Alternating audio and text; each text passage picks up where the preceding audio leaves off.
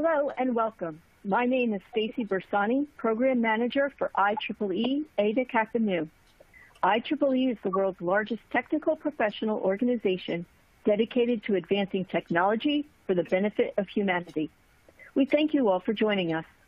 Before we begin, please note a few housekeeping items. At the bottom of your screen are engagement tools for you to use. All tools are resizable and movable, so feel free to move them around to make the most out of your space. Note that we recommend using a wired internet connection to access today's presentation and closing any programs or browser sessions running in the background that could cause issues. There is no dial-in number for this event. Please make sure your computer speakers or headset are turned on and the volume is up so that you can hear our presenters. You can find additional answers to some common technical issues by clicking the orange question mark help icon at the bottom of your screen. If you have any question for today's presenters, you can submit them through the Q&A widget on your screen or click the purple Q&A icon at the bottom of the screen. We will answer as many questions as time allows. If you click the green resources icon at the bottom of your screen, you'll find more information about today's event. Finally, the on-demand link for today's event will be emailed to all registrants. Our virtual event today is an X-Factor conversation with Martin Cooper, father of the cell phone and an HKN Eminent Member. During this session, he will speak with S.K. Ramesh, the 2016 IEEE HKN President, HKN Student Governor Joseph Green, and former Student Governor Caitlin Brinker about his invention that literally changed the way society communicates. If you would like to post on Facebook about this event, please use the hashtags IamHKN and 8 and X Factor. At this time, I'd like to hand it over to IEEE HKN Director Nancy Ostin. Well, thank you so much, Stacy, and good afternoon, everyone. Good morning, wherever you are in the world. So it's so great to be here. The X-Factor conversations have been a highlight of what we've been doing recently, highlighting our eminent members, and I'm so happy to have Marty with us today.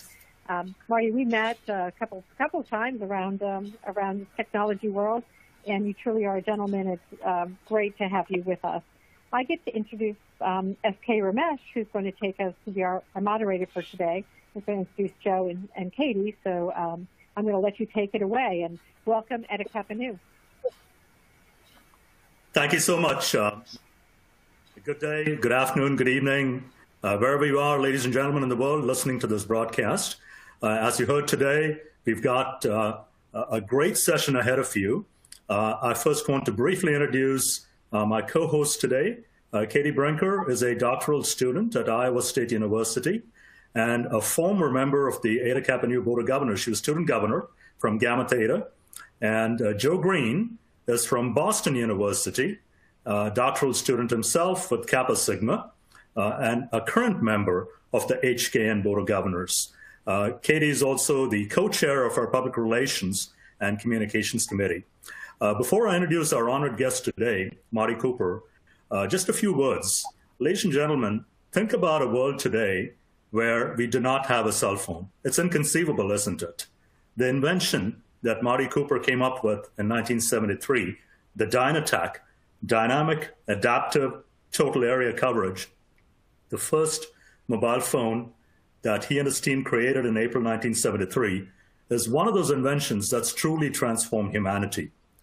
I first met Marty in 2013 when he was inducted into Ada Kappa Nu as an eminent member. He was already an Ada Kappa Nu member back in 1950 in the Delta Chapter from IIT Chicago, but he was recognized as an eminent member, the 134th eminent member of Ada Kappa Nu. When you read his story, and I highly recommend you pick up a copy of Cutting the Cord by Marty Cooper, one of the most inspiring books that I've ever read in terms of entrepreneurship, in terms of innovation, and in terms of just sheer courage to overcome the various obstacles and come out with this invention that's truly transformed our life.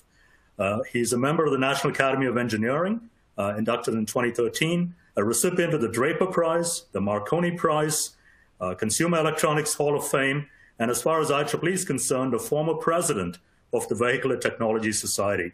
And Marty, we last met in Torrey Pines in your neck of the woods in 2016. Great to see you. How are you today? I'm doing wonderful. It's an honor to be here, Ramesh. Wonderful. Really, really looking forward to chatting with you, Marty. The last year has been really surreal, hasn't it? With COVID-19 and the challenges that have come our way. And people have been talking about the future of engineering. And I started thinking about it, and I said, really, it's not about the future of engineering, but it's engineering the future. And a couple of lines from your book came to mind and really struck a chord in my mind. People connect with people, not places. People are inherently and naturally and fundamentally mobile. And then I started juxtaposing that with IEEE's mission, advancing technology for humanity.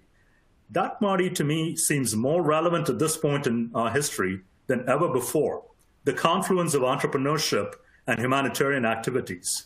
And you, Marty, have been a champion of innovation throughout your legendary career.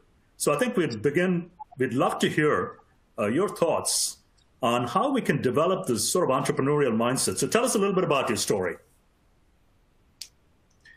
Well, first of all, I ought to say, Ramesh, that entrepreneurship is not for everybody because it is risky.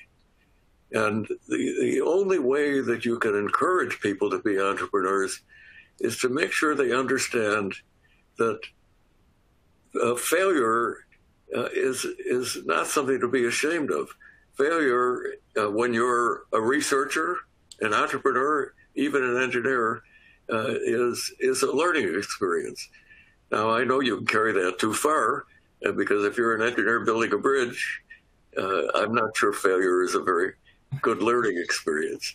But I was really fortunate when I got out of the U.S. Navy and went to work. That my second job was at Motorola. I ended up staying there for 29 years. And the founder of Motorola, when he founded Motorola, actually, the company was his third effort. His first effort, I'm not sure I remember. It was a battery eliminator. That somehow didn't work out because at that time cars didn't even have a battery, nor did they have a heater. So he came up with a heater for cars, and the heater started out being very successful, and he sold a lot of them until they started exploding, upon which he was no longer in the heater business, but he was undaunted and put a radio in the car. And of course, that was the foundation of what became a multi-billion-dollar company. He lived that philosophy, and Motorola adopted it extraordinarily well, and they tolerated me for 29 years because I had my share of failures. But the reason that I had those failures is that I was never afraid. I knew that one way or another, people would understand, and taking a chance was the only way that you could do things that were different and hard. So I guess the answer to your question is create an environment where people understand that failure can be a learning experience. It's not a pleasant one, but you do learn, and there is always the opportunity to come back. Well, very well said, Marty. And one of the other things that I read about you that was inspirational to me is this notion that it's not a sprint, but it's really a marathon. You're an avid marathoner, aren't you? Well, I was until my knees started giving me a lot of trouble, and I was a skier as well. And my philosophy, they have this concept, for those of you that are runners, about pacing yourself, making sure you don't burn out. I had one philosophy when I was a runner, and that was run as fast as I can all the time. So I'm not sure it was the most effective, but I didn't start running until I was in my late 40s, and somehow I managed to be a winner in my class always. I'm not sure I would have done very well running against 18-year-olds. I'm sure you would have done brilliantly, Marty, having been inducted into Delta Theta 1950. I want to transition to our two co-hosts here, Katie and Joe. And I know, Katie, you want to kick us off with a question? Sure. So one of my questions is, how can both students and young professionals develop the confidence to pursue their ideas? If they have an idea for a new invention or a new pursuit, how can we be developing our confidence to be able to take that risk and go for it? Well, first of all, just because I've managed to survive for 92 years doesn't mean that I have the answers to all the questions. But there's no other way to build confidence than to attempt things, to try them, and when they don't work, try other things. I just have to keep repeating what Paul Galvin said. Reach out, do not fear failure. If you keep trying, you find out that sooner or later you do get results. And I found that out very early because even when I was a child, I still have memories of when I was 4 or 5 years old, trying things out. The first thing I tried out is when I saw some youngsters meaning older boys with a magnifying glass who were burning paper. And I thought that was just an incredible thing. And I just had to do that. Of course, I didn't have a magnifying glass, but I found an old Coke bottle and broke the bottom because it looked like a magnifying glass. Well, it didn't do very well. But that was my first failure, at least first that I remember, and I was undaunted. Keep trying and regard failures as learning experiences. And when you start getting successes, you start building confidence. I have to say that if you don't have those successes, maybe you're in the wrong job. But my experience is that trying things out and being persistent is the most important thing in doing creative endeavors. Great, thank you. Joe, do you have a question? Yeah, for sure. First and foremost, hi, Marty. Thanks so much for taking the time out of your day to come and talk with us. Even though we just got started, I can tell it's going to be a very enlightening hour talking with you. So based off of the previous questions, I wanted to dive into your mentality as an innovator a little bit and see if we can get some insights for our audience, which is mostly students and young professionals, about some key practices that they can start working towards to build a successful career, whether they decide to become an entrepreneur or not. One question I had in mind is, in the prelude of your book, you talk a lot about how you were inspired by the story of the radio visionary Guglielmo Marconi, who was looked down upon by others in his scientific community in his early career. However, through a passion for learning and bold vision, he was able to realize the revolutionary experiment that proved you could send electromagnetic waves a long distance. Can you talk about how this passion for learning and bold vision affected your career path and how we can foster these traits during our early engineering career? I don't know how you create this feeling that I have in other people. But I have to tell you that even now, the most thrilling experience I have is to get some facts, have somebody teach me something, and I learn from virtually everybody that I talk to, and have a new way of looking at something. That is a thrilling experience that I have. And if I would advise anybody that doesn't experience that to reach out and look for something to do something different. Marconi was a very good example, although I didn't find out about Marconi until relatively recently. Of course, recently for me is anything in the last 25 years, but we all have our different viewpoints. But Marconi was educated as an engineer. He is celebrated as an inventor. And the bottom line, he really wasn't a great engineer, nor was he a great inventor. But he was persistent, and he had a vision. And his vision was that this curiosity that you could cause things to happen at a distance could be made useful, could become a communications tool. And he decided he was going to show the world that this could be done. And he hired people to do that. And when he had a failure, he tried again and again and again, and never really understood how radio worked. But he managed to create a big enough spark, and that literally is what Marconi's first communication was.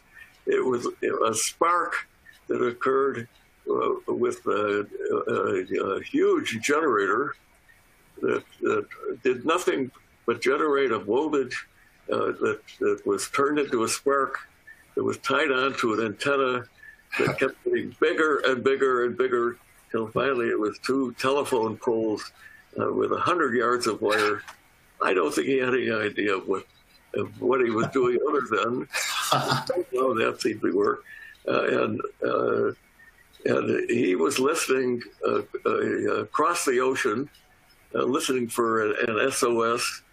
There are people that dispute that he ever heard it, but somehow he heard it, and that became the basis of a business, and he formed the Marconi Company, and it was successful enough to do a couple of important things. One is it saved many hundreds of lives on the Titanic, because a Marconi operator did, in fact, alert other ships in the region where the Titanic sank. The other thing it did, it generated enough money so that he owned a huge yacht, which he named the Electra.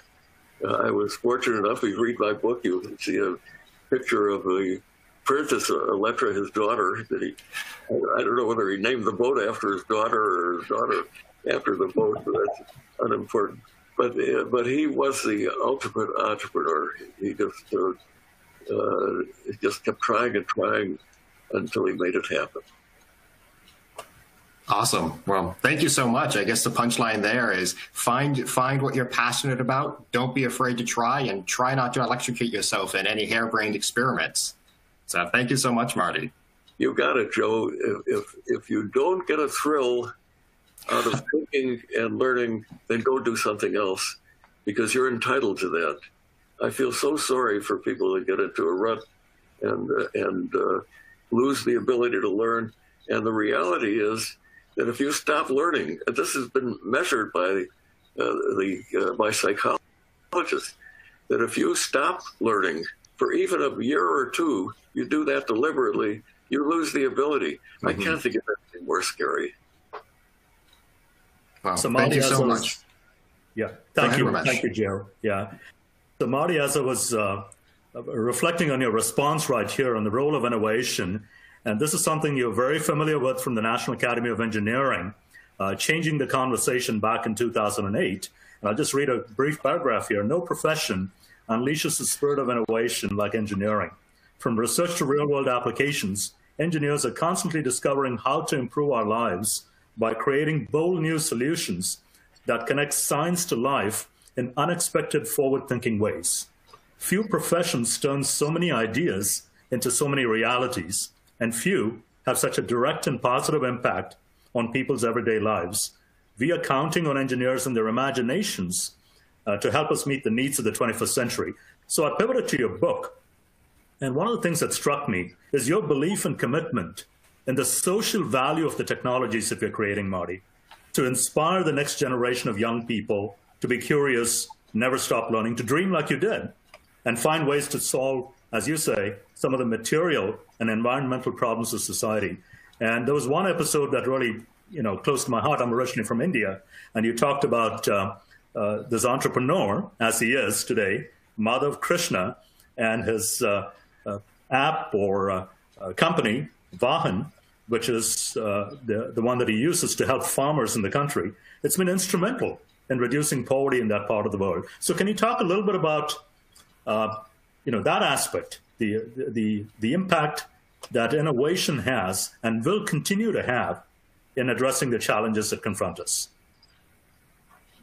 Well, do you remind me what that quotation that you just delivered. Where did that come from?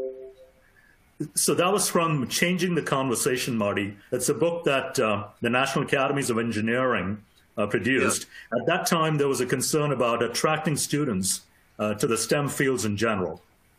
Yep. Well,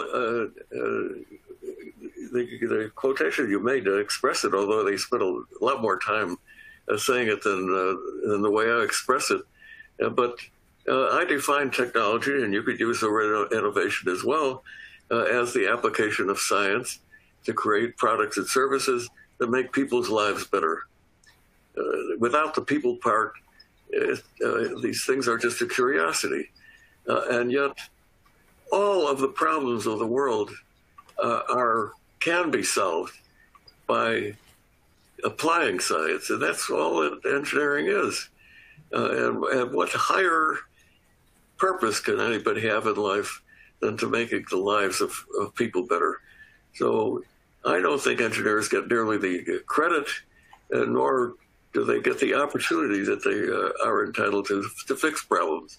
I am devastated by the fact that our U.S. Congress has one engineer among literally hundreds of representatives of the people.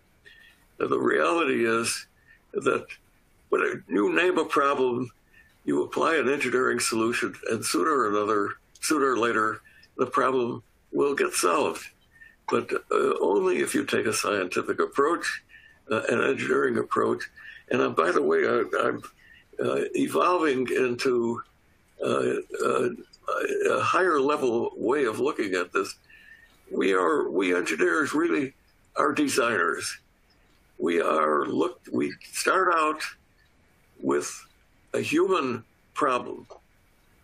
The beginning is always people, it's always humans, and design what we hope will be the optimum solution, but will solve that kind of a problem.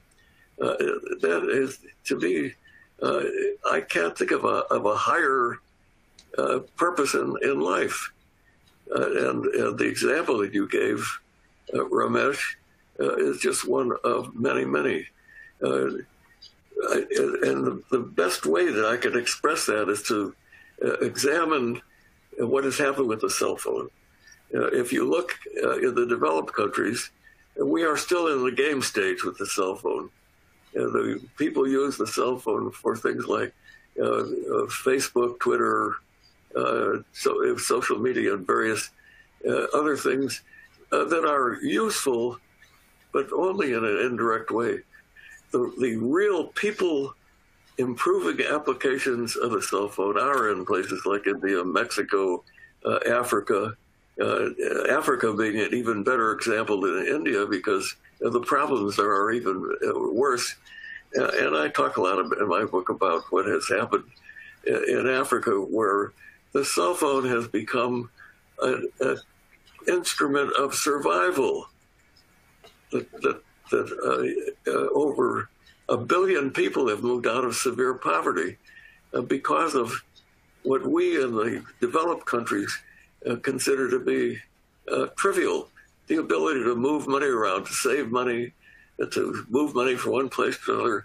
That thing that is trivial in our society has moved over 1 billion people out of severe poverty.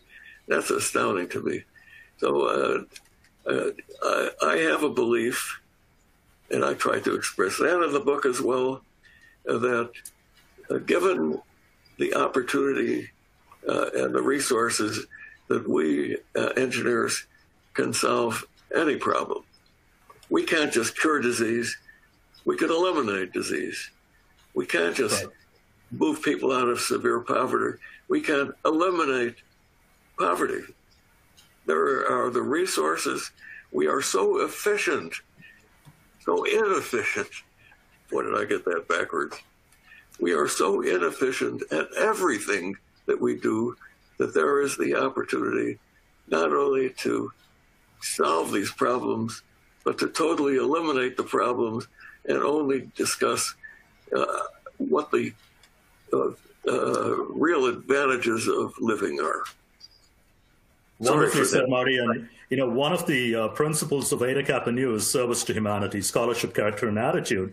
And as you were talking about our representatives in Congress, I think you'd be delighted to know that our U.S. Congressman Tony Cardenas was someone whom I personally inducted into the Lambda Beta chapter here at Cal State Northridge in 2015. He's a graduate from Santa Barbara, an electrical engineer. And of course, we have a U.S. Senator now, also from California, Alex Padilla, who's a mechanical engineer from MIT. So we're growing, we're coming. Well, that's 100% improvement, I think. I think that's amazing. Fabulous. Katie and Joe, can we look at the audience panel to see if we have questions? I know there's a lot of questions coming in. Yes, definitely. Yeah, there's a ton of questions here. So to kick it off, here's one. What do you think will be the next game changer in wireless communications? Is it 5G? Is it LEO constellations? Or, what do you think will be the next big thing? Well, I'm glad you mentioned 5G because I'm not sure I'm going to answer your question directly but I do want to talk about 5G. I think the next big thing is a revolution in education. I think, and I hope that the educators who are on this call don't take offense at my comment, because these educators have worked with the tools that they had available to them. But now that we have the ability to have every student have access to all the knowledge in the world, but only if that student happens to have availability of access to the internet. Broadband access is what that means. And I would suggest it has to be wireless broadband access. Well, we've got a huge engineering problem to make that happen. And that is the fact that even in an advanced country like the U.S., 40% of our students do not have access to wireless broadband adequate enough for them to be educated. We got to solve that problem, because just imagine if we don't solve it, that a class of students that don't have access to the internet will not be challenged in their studies as much as the other students. They will not have access to the same information. Their brains will not grow as quickly. And by growing brains, I'm talking about not the size, but the number of interconnections that they've got in their brains. And we end up with a two-class society. That is absolutely unacceptable. We have to figure out how to solve that problem. And interestingly enough, there are engineering solutions. The difficulty that we've got in this specific problem is that the people that control the radio spectrum, that control the systems that bring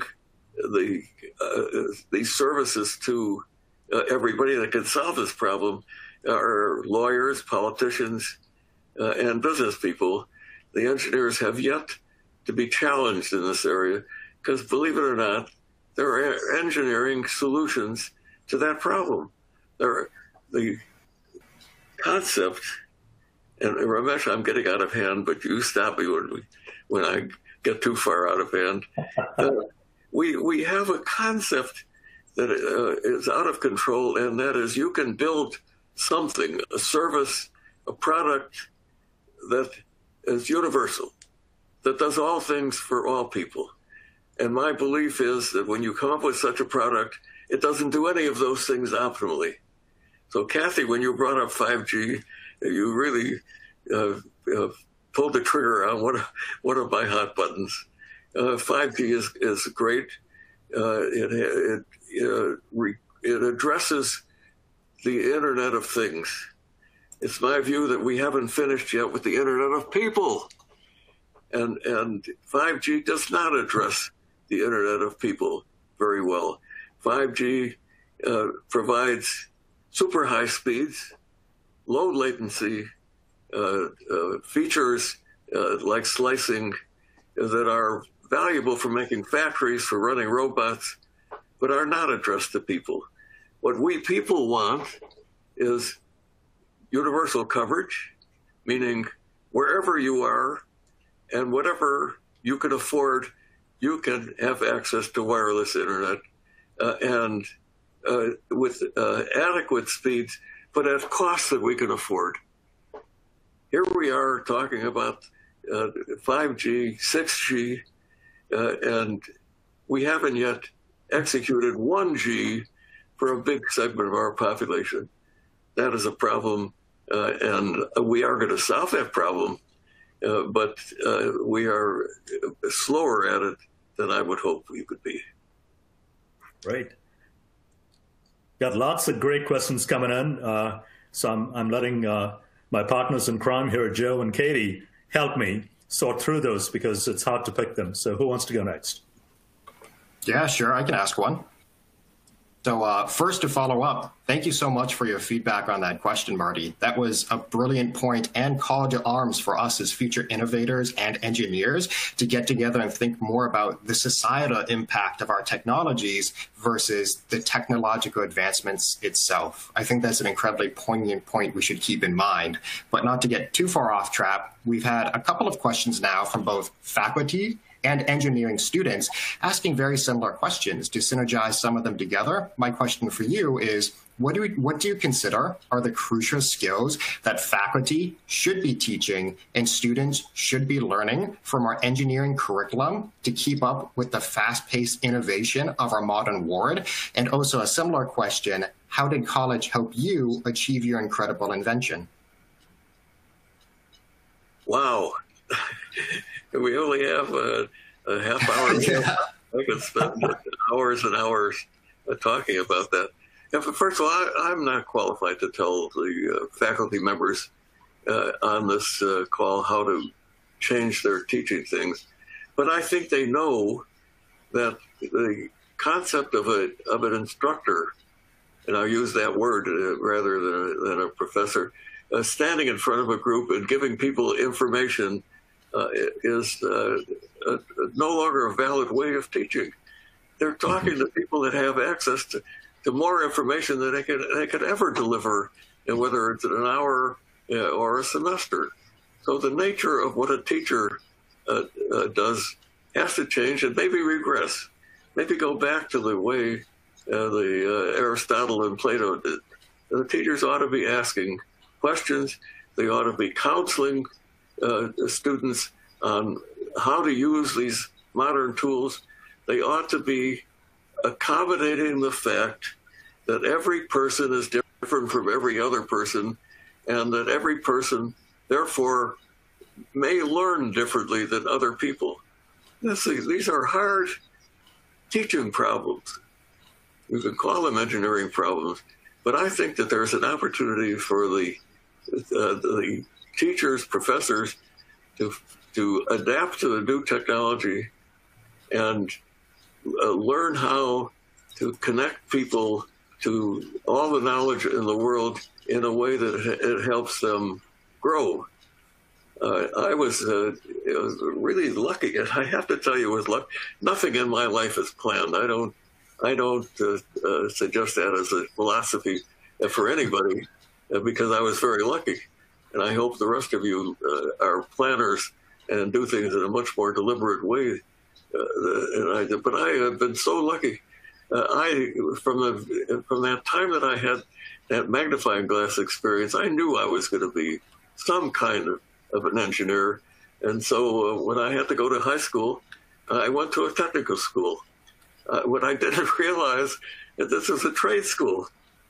And every semester in that trade school, I learned a different trade. We had wood shop, print shop, forge, foundry. I learned how to work with every material, with every kind of tool. And amazingly enough, the social studies were as effective in my school as they would have been in a liberal arts school. The only place I missed out was language, and that was my choice, and it was a dumb decision that I made. But once again, it was luck that I went to that school. And then I went to the Illinois Institute of Technology, which is still today an extraordinary school. And the philosophy of that school was to teach things in an entrepreneurial mode, in a practical mode. They still did all of the theoretical classes that you could imagine, but somehow or other, there are always classes that related the learnings that we had to the real world. And so is that the objective for everybody? I'm not certain of that. I think there is a role for researchers who try to attack the underlying understanding of how things work. But for those who want to be engineers and entrepreneurs, having in mind that the importance of ideas is how they improve people's lives. So it sounds like I'm starting to repeat myself, but bears reiteration, Marty. It's good thoughts. So Okay.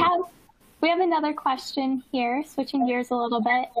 Was your inspiration for the cell phone instantaneous, or was it something that more so evolved over time and kind of morphed into something you maybe didn't expect it to? Well, as Ramesh pointed out, and I keep congratulating him because he's one of the few people that I know read the book. So I don't believe in the eureka moment.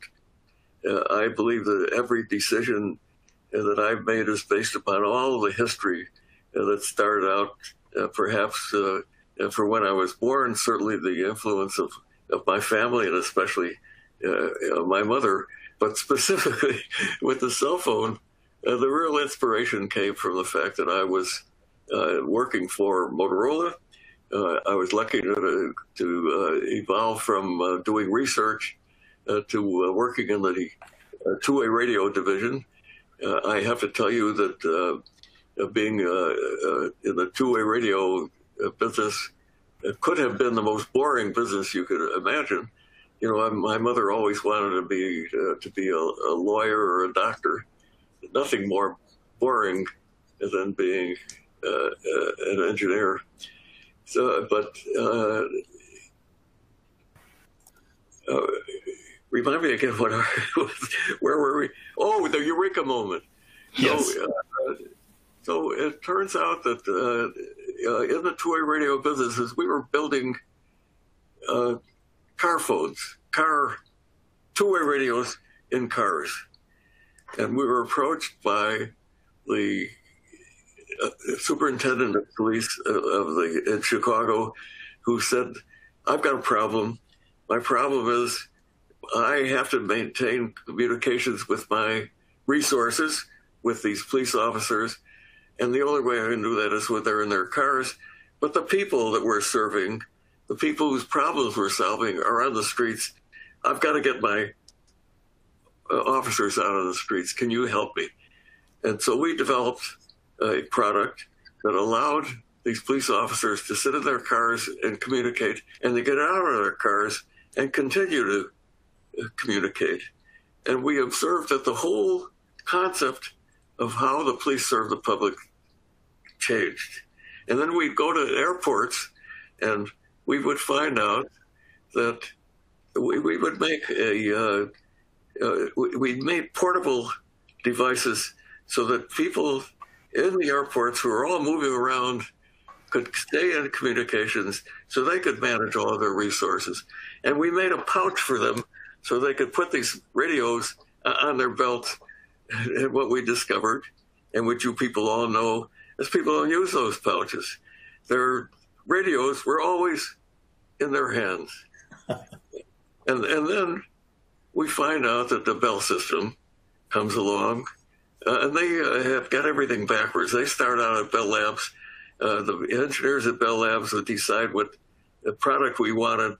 They would take that product and turn it over to Western Electric, part of their monopoly, who would manufacture this device, and who would turn it over to the operating companies who would come to you and say, "Ramesh, this is what you wanted." Well, they had it backwards. And sure enough, the Bell system comes along and says, "We have this new technology. It uses spectrum very efficiently. It solves the communications problem. It lets people be mobile. And that mobility is when you're in a car. And we had gone past that. We had already learned that cars were useful, but only a very small part of the time and to only a very small part of the public. So it was very obvious to us that cellular phones had to be portable. And we took on, we at Motorola, the biggest company in the world. The Bell System was, by every measure, the biggest company in the world. And we told them, you got it wrong. The way to do this is with portables. And the other lucky thing that happened to me is that when I decided that the only way we were going to survive against the biggest company in the world was to actually demonstrate to the public that what we talked about was not some dream, some impractical idea, that it was realizable. And I knew, of course, that that was true because I came out of research. I know everything that was going in every one of our laboratories. And all we had to do was find all of these things, these ideas that were in various places where they were as simple as an antenna that would work at new higher frequencies, a radio synthesizer that could put together hundreds of frequencies when we had been dealing with one or two at a time. Take all these ideas and put them together. So all I did with this, what turned out to be an invention, was integrate a bunch of other people's ideas. So the beauty of that idea fits in with what I said before about how inefficient we are. You could be depressed about inefficiencies. I see inefficiency as being opportunity. There are so many things in the world that we can do better today if only we start out with what the problems of people are and address those problems with tools that already exist. All we have to do is put them together. There has never, ever been, brace yourself, this is going to be a generalization, and as you know, all generalizations are wrong, except mine is right. There has never been an invention that didn't depend upon other inventions. Think about that. You can go back to the wheel and you know that somebody had a precursor to the wheel. And I'm not going to go into those details. But the tools are all there. All we've got to do is put them together if we know what the problems are that we're trying to solve. So Marty, before we jump into the next question, I just want to tell you there's a lot of alumni from the times that you were in Motorola, as well as today from the Delta Chapter at IIT. Some of them, I saw a named Joe Bleschka, who was in Area G, worked with Ira Weisenfeld, says to say hello to you. They're just thrilled to see you and the incredible career that you've had. Joe, why don't you take the next question? Yeah, for sure. We have one primed right here.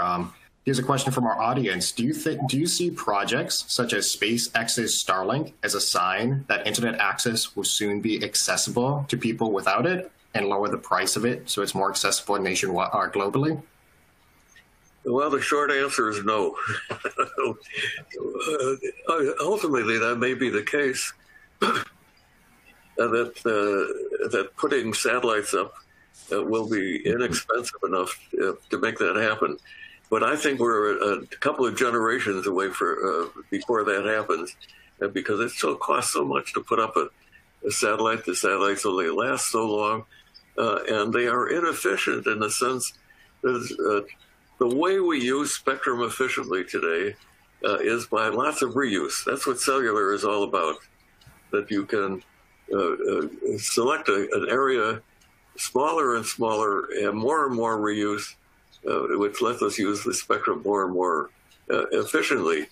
We have yet to apply that principle effectively in places like the rural areas.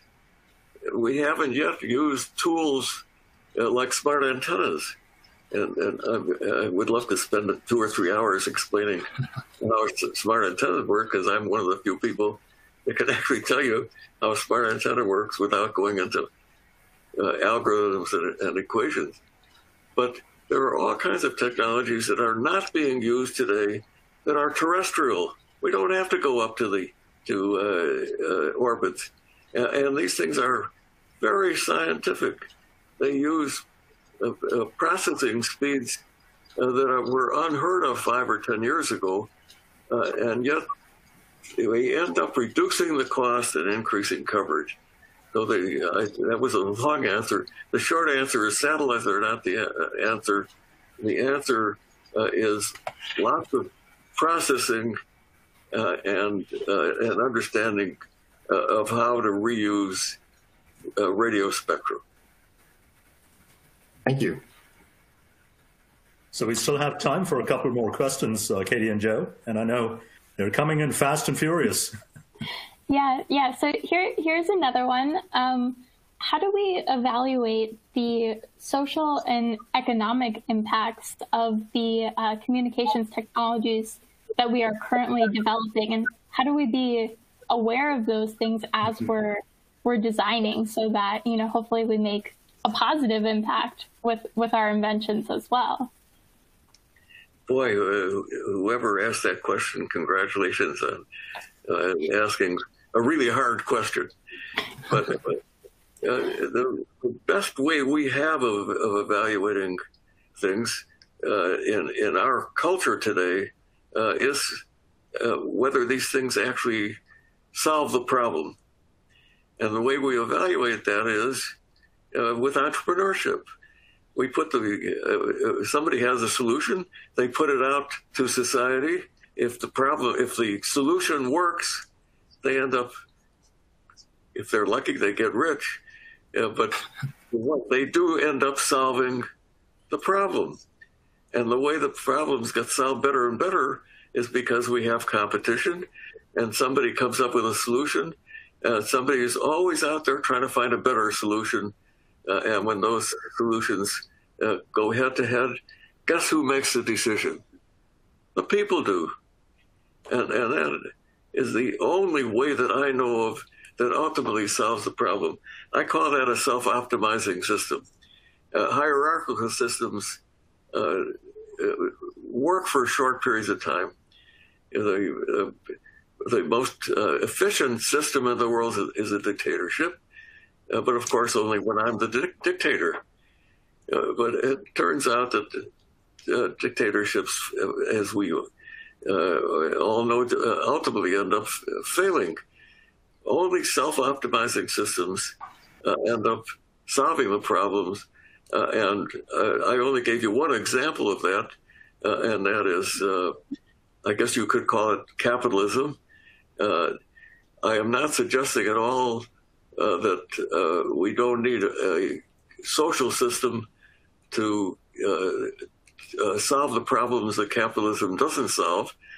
And son of a gun, we've come up with a system like that, and we call that democracy.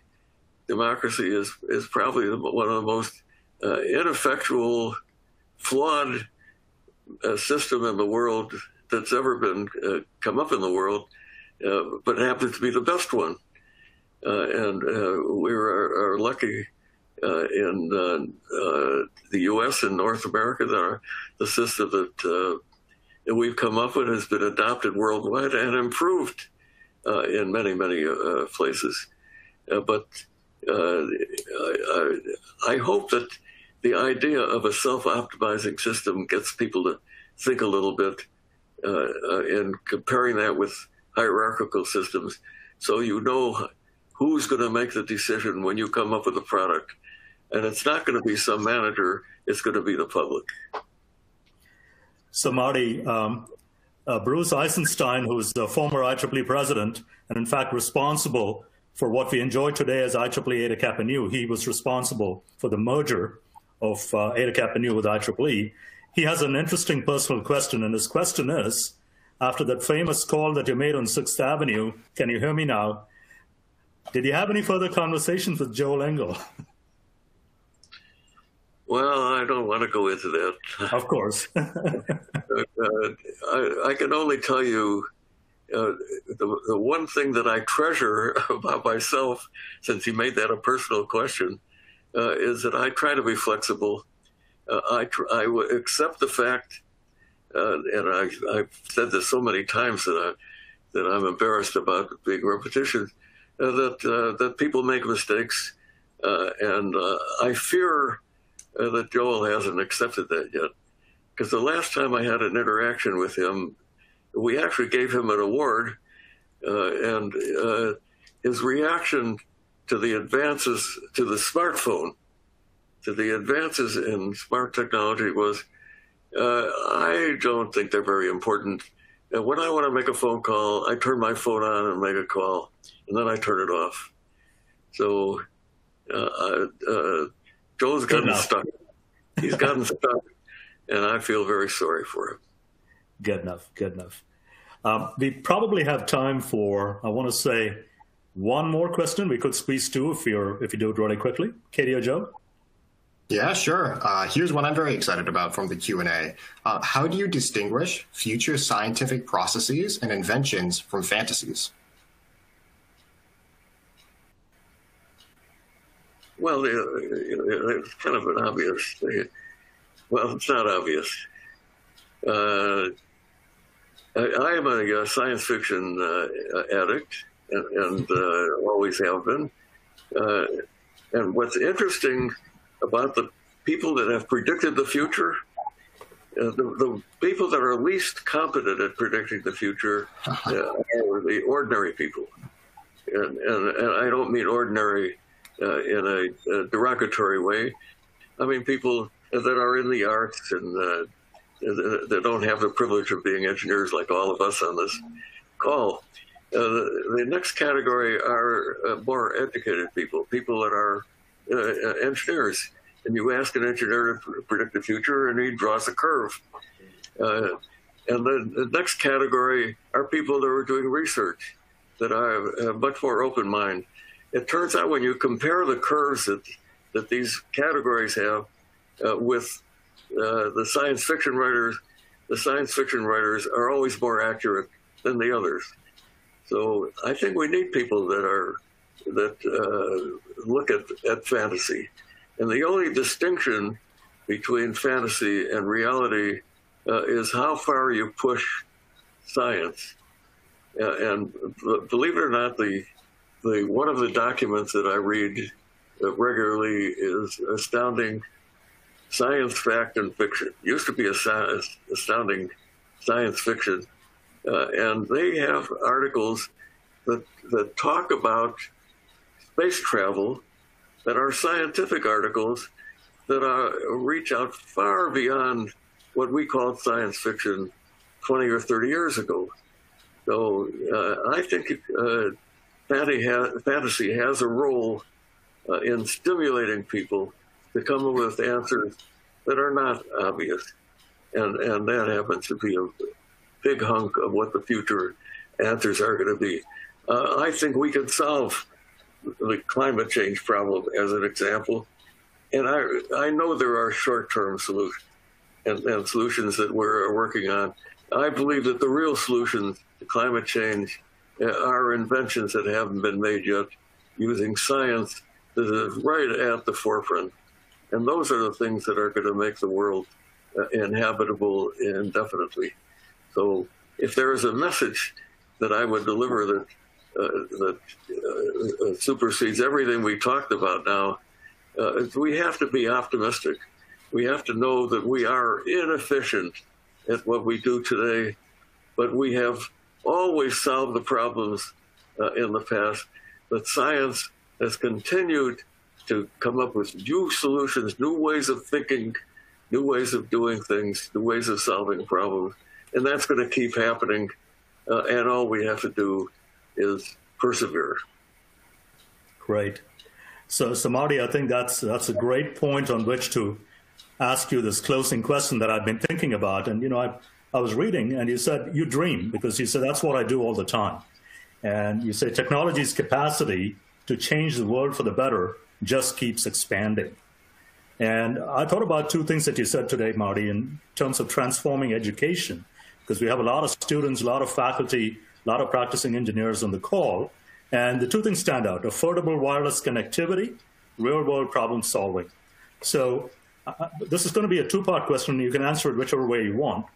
If you were to have a time machine, Marty, and go back to 1950 when you were inducted into the Delta Chapter, what would Marty Cooper tell Marty Cooper's younger self, and the same time machine transport you 50 years into the future? I'd love to see what you see, Marty. Over to you. Wow. Boy, you are creative. Ramesh, I hate to disappoint you, but if you haven't figured out by now, I'm really happy with the life that I've had. I have wasted so much time. I have made so many mistakes. But when I think about how I could have jump-started that, avoided those mistakes, I'm not sure that I would have been the same kind of a person. So I think I'm disappointing you, but no, I don't think there would have been a big advantage for me to know in 1950 what I know today. I don't think it would have given me any advantage along. I would have missed out on so much in my life. A lot of heartaches, but a lot of thrills of coming up with new ideas. They were my ideas, not some ideas that somebody jammed down my throat because they thought of them before I did. And I also would like to point out, when I talk about my ideas, I didn't suggest that those ideas were all original. A lot of my ideas, other people would consider had them decades before I did. But the concept of coming up with a new way of looking at something that you made up, that you started, is so exciting to me. I know I'm repeating myself, but I wouldn't want to miss those opportunities. I don't want anybody coming in and with all the knowledge in the world and telling me, Cooper, you're useless, because everything that can be thought of has already been thought of, and everything that's been invented has already been done. I want to see lots and lots of opportunities, and every time I see people come up with a problem, and by the way, in this whole session, I haven't talked about my wife, who was a brilliant engineer, who did not have a college education, and whose ability is to identify the problems, and which she does continuously and accurately. Unfortunately, she also identifies all of my problems, which I would prefer she ignored. But the opportunity of being able to identify problems and to see generations of problems in front of us is one of the wonderful opportunities that we engineers have. And I congratulate everybody on this call for having that opportunity. Beautifully said, Marty. And again, Arlene Harris is an integral part of your life and the First Lady of Wireless, as you call her in your book. Ladies and gentlemen, I know we could be here for hours with this inspiring conversation with Marty, but I urge you to, the moment the broadcast is over, pick up a copy of Cutting the Cord by Marty Cooper so you can read for yourself and understand. As we get to the end of our program, I want to thank you so much, Marty, for your honest, fabulous conversation today. The message is be bold, be brave, don't be afraid to fail. On behalf of IEEE Eta Kappa Nu, my co-hosts Katie and Joe, and the outstanding Eta Kappa Nu team, Nancy, Stacy, Alice, everybody in IEEE, we're incredibly grateful to you for generously sharing your time and your insightful comments. I know that everyone who joined us on the call today will be walking away, Marty, confident in technology's capacity to change the world for the better, as you did, and inspired to make a difference. Let me turn it over now to Nancy and Stacy. Thank you again very much for the opportunity to host this session. Thank you, Marty. Thank you, everybody. Well, again, thank you, Ramesh and Marty. It's been a pleasure having you here with us today. You truly are inspiring. I know a lot of the Delta Chapter members are texting saying, hey, Marty, shout out. We're so proud of you. I know you mentioned that student organizations, and I'm assuming that was at Kappa meant a lot to you when you were a student. So the students today, take advantage of all those things that are available to you through Kappa and through IEEE. It really can make a difference in building your confidence. And to our alumni out there, please look to connect with us, because we'd like to make you available to your experience available to other students. And if you can, if you're interested in, Kappa does run on philanthropy. So if you're interested in supporting Kappa's mission, I encourage you to do that as well. You can always visit us on our website, and you see one of these recordings, and there'll be lots of more great programs like this coming your way. So thanks to everyone today. Thank you for spending the afternoon with us, and have an Kappa kind of day.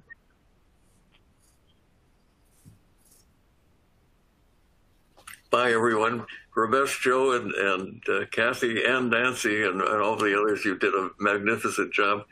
It was a privilege for me to